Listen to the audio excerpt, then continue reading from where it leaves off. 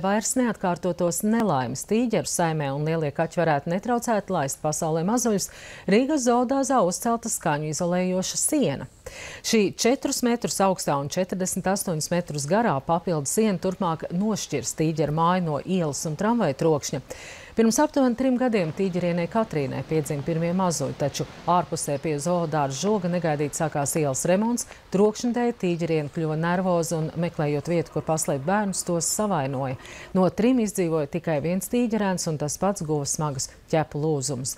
Kā stāsta darbinieki, kopš uzbūvēta siena, mītnē ir kluss un tīģeru pāris kļuvis mierīgāks. Tagad ir nodrošināti visi apstākļi, lai dzimtu amūras tīģerēni. Katrīna un pans Janeks, kurš janvārī atceļoja no Polijas zoodārza, ir harmonisks pāris. Viņi bija kopā. Tāpēc, ka tīģeri viņam ir izteiktas sezonas, vairošanas sezonas, un, diemžēl, tas ir tikai īsais laiks, viena nedēļa, kad viņus var redzēt kopā. Un šo pavasari daži apmeklētājiem paveicās redzēt 2 tīģerus kopā vienā aplokā.